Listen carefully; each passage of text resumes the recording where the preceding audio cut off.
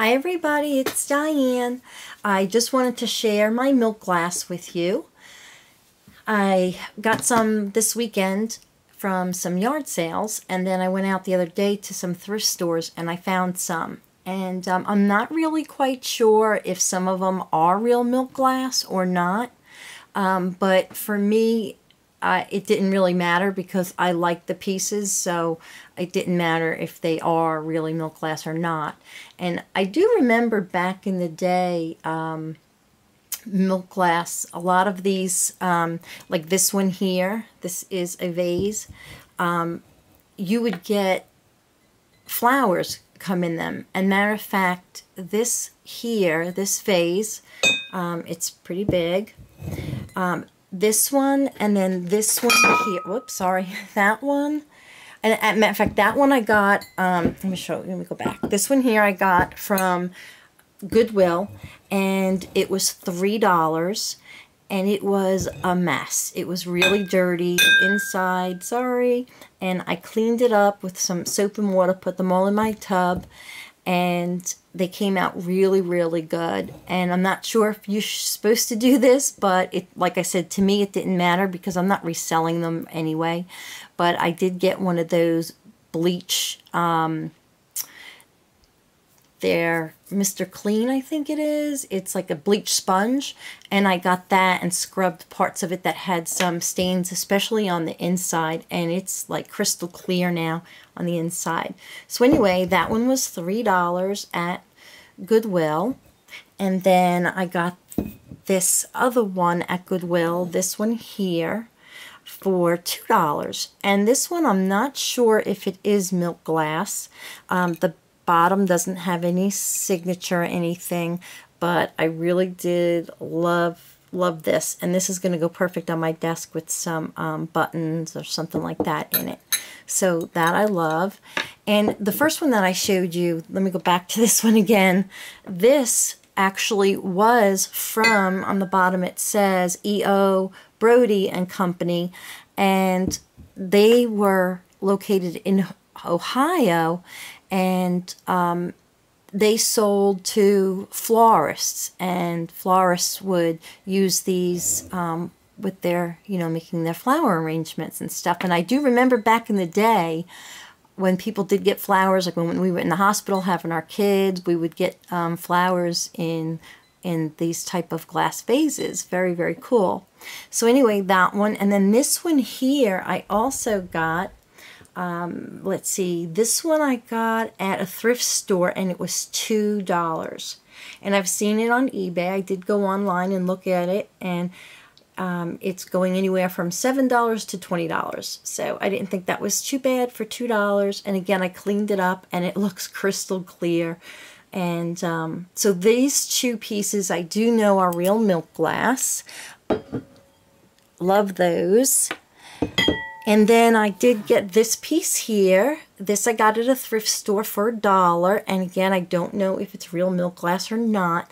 But I do have a collection of these creamers in depression glass that I collected. I think I have about 7 or 8 pieces. And they're packed away. But as soon as I can get to them, I am planning on redoing this shelf. Let me show you here. This shelf here I'm going to redo and get rid of all my little containers and put like my, I have my creamers that are, like I said, depression glass.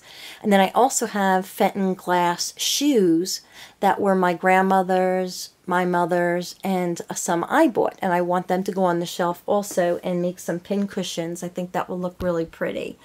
So that's the plan for that. So this was really cute. I didn't think it was that bad for $1. Then this piece here, this was the most expensive piece. I paid $4 for it. I don't know if it's real milk glass. It is, I just love the style of it.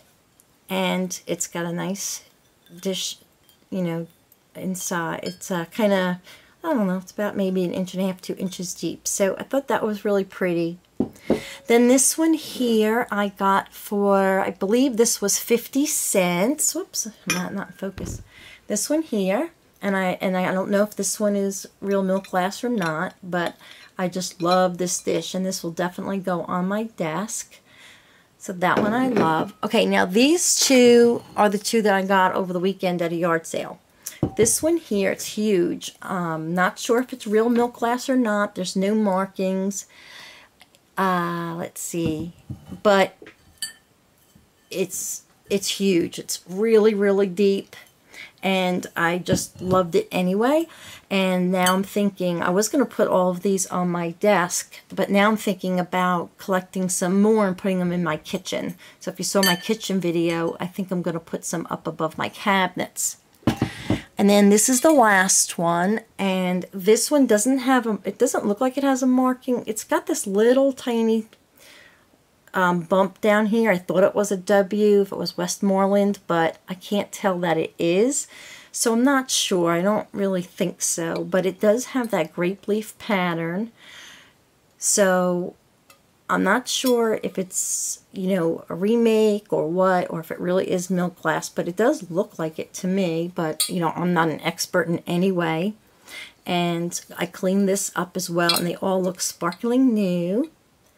So this one I paid $3, and the other one that I got at the, well, one of these I paid $3, and one of them I paid $2, and I'm not sure what I paid for each one of them.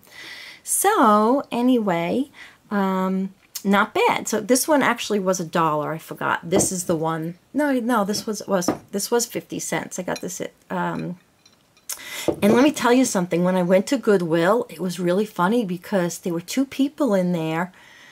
One of them had gotten some dishes, and she was talking to another lady, and she was on her phone looking up the information from what was ever written on the back of it, and it did look like a milk glass, and I was like, oh darn, if I was just there a little bit earlier.